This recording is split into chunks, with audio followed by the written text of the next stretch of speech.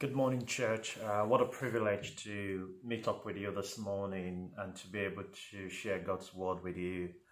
It's particularly such a blessing to be back in Durham after all of this time away due to the COVID pandemic. And what an amazing couple of months it's been.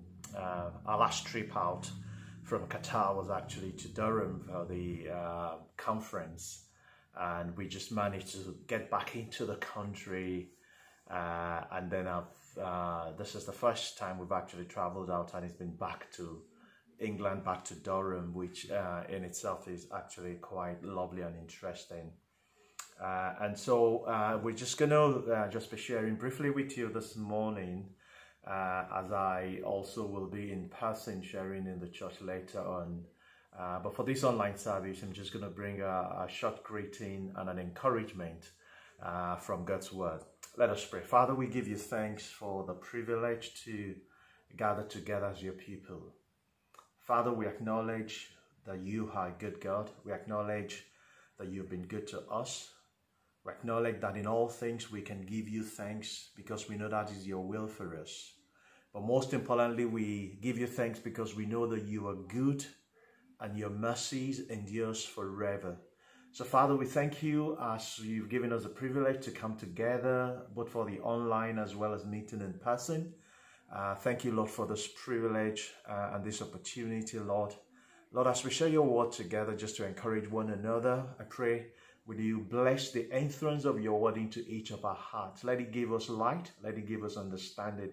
Let it bring encouragement and strengthening for our spirit man, Lord, in the name of Jesus. Lord, we ask that you anoint our ears to hear and you give us grace to be doers of your word and not just hearers alone, in Jesus' name. Amen. Yeah, lovely greetings from my wife Taiwo and from the children. Taiwo was in the UK briefly just to drop off the kids off at the various learning institution. And she's back in Qatar because she's gone back to work. So I'm just staying around for another couple of weeks to make sure everybody's fully settled. So this morning I'm going to be sharing with us from the book of 1 Corinthians chapter 15. And I want us to look at a verse there in verse 58. 1 Corinthians chapter 15 from verse 58 is my main verse, but I might just ring some extra verses later. It says, "Therefore, my dear brothers, stand firm. Let nothing move you. Always give yourselves fully to the work of the Lord, because you know that your labor in the Lord is not in vain." I'll repeat that. It says, "Therefore, my dear brothers, stand firm. Let nothing move you. Always give yourselves fully to the work of the Lord, because you know that your labor in the Lord is not in vain." I feel this is a really timely reminder and a timely word from God's words to us. Because if there is any time, at least in our lifetime, and for many of us, because none of us have experienced anything like what we've gone through in the last year and a bit, it's that time to really reflect upon the subject of standing firm and reappraising actually where we are and where things have been. It's been a very different situations in different ways for different peoples, but everybody's been impacted by one way or the other. And the church has been impacted, the society has been impacted, we've been impacted as individuals. And for me, one of the striking things as I was thinking about this morning's message is just as reflection that in some ways this pandemic has become almost like a searchlight shining into our hearts, helping us to reevaluate and to think about all of our priorities and all of the things that we thought were important, and to reevaluate and think about all the things we do and why we do it and for what purposes. And especially as a church family, as we begin to re-engage back and as we begin to come out of this lockdown, begin to try to come back to a measure of normalcy, I think it's a good point to pause and to ask ourselves and to reflect and ask that questions. And I remember that scripture in Psalm when the psalmist says, "Search my heart, O Lord, and show me if there be any evil, unbelieving way in me, and show me your path everlasting." And that emphasis there is about searching of hearts. And the psalmist, was saying to the Lord, I want you to cast your light, cast the scrutiny of your spirit upon my heart. Search my heart. Help me to see what is the motivation and what are the hidden issues of my heart. So it's not just about what we do from a surface point of view. It's not just the activity. It's not just the performance. But the psalmist recognized that whatever we do for the Lord, it's not just what we do, but how we do it and with what heart we do it is so important. And the psalmist's passion for the Lord and desire for God was so encompassing that he actually cried to the Lord. And I think that's a challenging statement if you think about it. To actually ask the Lord to cast a scrutiny upon your life and to Lord to do a forensic examination of your heart and to reveal the state of your heart to you. And I thank God because that was not a desire or a statement of asking the Lord to do that because of fear of condemnation and judgment. It was an understanding of one who had a relationship with the Father and who knew the heart of the Father and who knew that this Father was invested in him and wants to bring him to the fullness of all that he has for him. So that cry by the psalmist to the Lord to examine his heart and to show him was not a fear of condemnation, but he knew that in the Lord revealing his heart to him, the same Lord will enable him to be able to live out his plan and his purposes. And his greater desire was to please God. And the Bible says concerning him that his heart was for the Lord.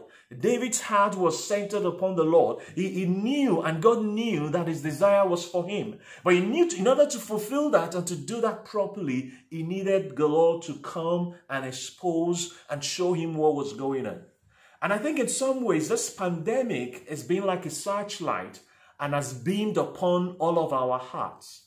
And I don't know about you, but for me, it has opened up a lot of deep things. And it's made me see, in some ways, some of the issues of my heart. And it's made me then reevaluate why I do what I do, what drives me, what is the desire behind it, what is the motivation behind it, how pure is my motives, how much of what I do is about the Lord, how much of what I do is about myself, and how much about what I do is just outward performance, how much is my heart in what I do. But more importantly, it also forced me to look unto God and to ask God, almost like the psalmist cried, to say, search my heart, Lord. Because you know the deepest desire of my heart, and I'm sure for every one of us as committed children of God who have given their heart to the Lord, whose emphasis and desire is for the Lord to come and rule and reign in us, the deepest desire of our heart is that our lives will be pleasing to him. Because the Bible says, for this purpose, Jesus was manifested. He destroyed the works of the enemy. He set us free from the power of sin in releasing us to that life of righteousness and holiness so that we can live a life that is pleasing to him all the days of our lives. And so when we look at the scripture there, he says to us and he reminds us, as the Lord, and I felt in some ways this pandemic has been like a beam light upon our hearts and has shown us what is really driving us. What is our motivation? What is our confidence? You know, when I looked at that passage we just read, I love the translation which says, don't be shakeable.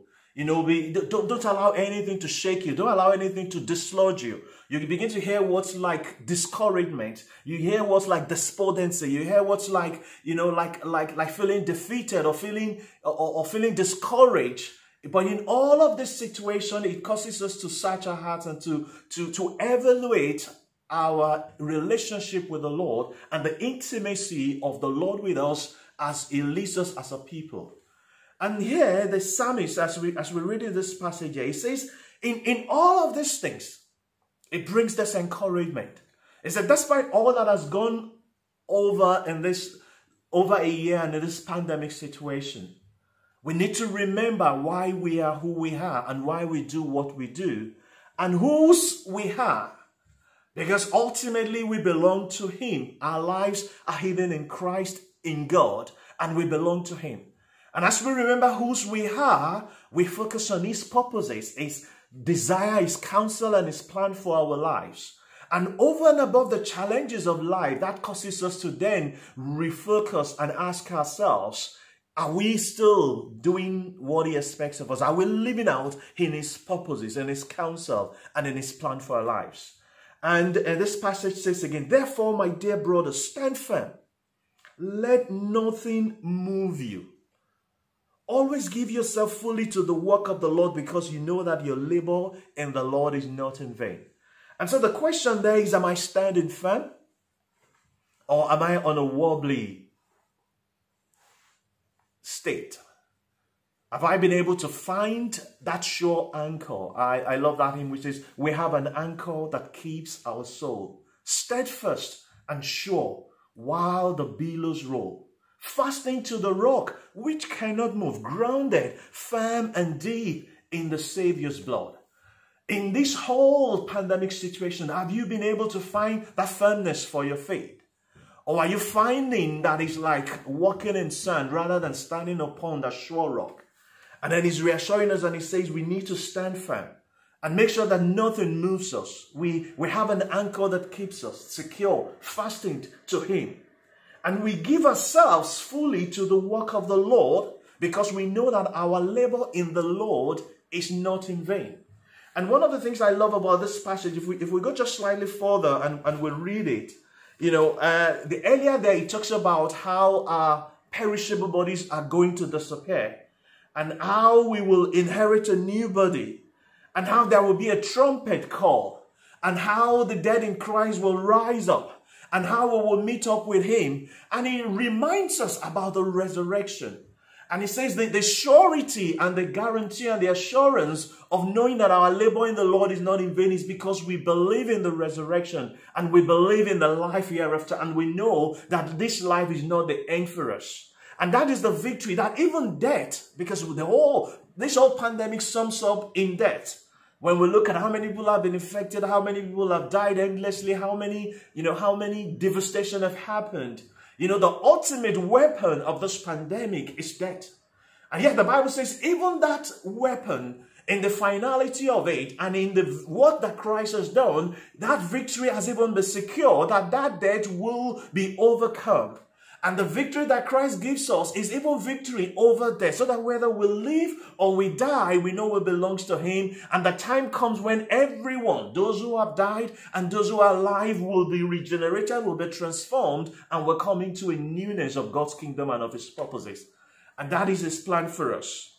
And therefore he's encouraging us and he's reminding us, because of the resurrection life, because we know that there is another life. We know there is eternal life. We know that our life does not just constitute alone in all of these afflictions. It says because of that, and because it reminds us of that, it says irrespective of what has happened, let us reevaluate our work. But let none of these things move or shift our focus from the work and the purposes that God has for us.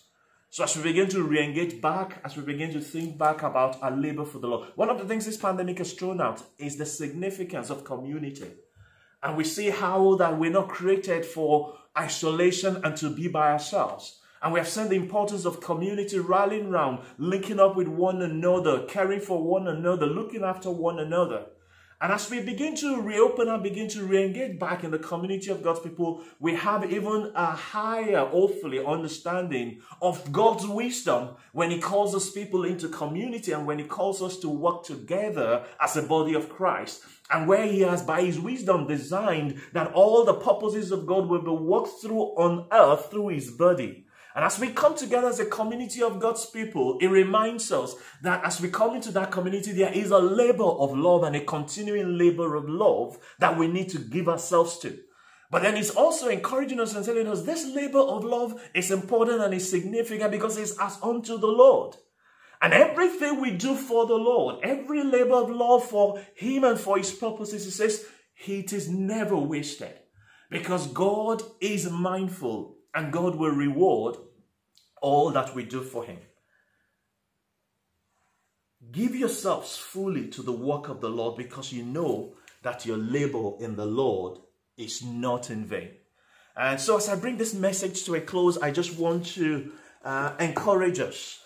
And just to say, we need to ask ourselves, what is the Lord calling us into in this season? What is the Lord demanding of you? For some of us, the challenge of not being gathered in church, not being able to serve one another physically, and all some of the other activities might think, do we really need that? But I want you to ask the Lord to search your heart. Ask the Lord to remind you. Ask the Lord to show you afresh. Give you a fresh vision of what His plan, what His purposes are. And how He wants you to serve Him in His body. And how you release yourself to His purposes. And knowing that that labor in the Lord will always be rewarded. It also creates an opportunity for intimacy with Him so that His life can continue to flow through us and bring us into increasing fruitfulness for His kingdom and for His purpose. And so I just pray, and as many of us who have felt shaken, as many of us who have felt strengthened, whatever has been your state, I think there is an opportunity to ask the Lord to shine His light upon your heart. Give you a fresh understanding of where you are, and what things are lacking, what things are in a good shape, and not in a sense of condemnation, but so that you can invite His Spirit to come and invite His presence to come and fill you afresh. Jesus says, I'm the one who gives you life. As long as you're connected to me, life continues to flow.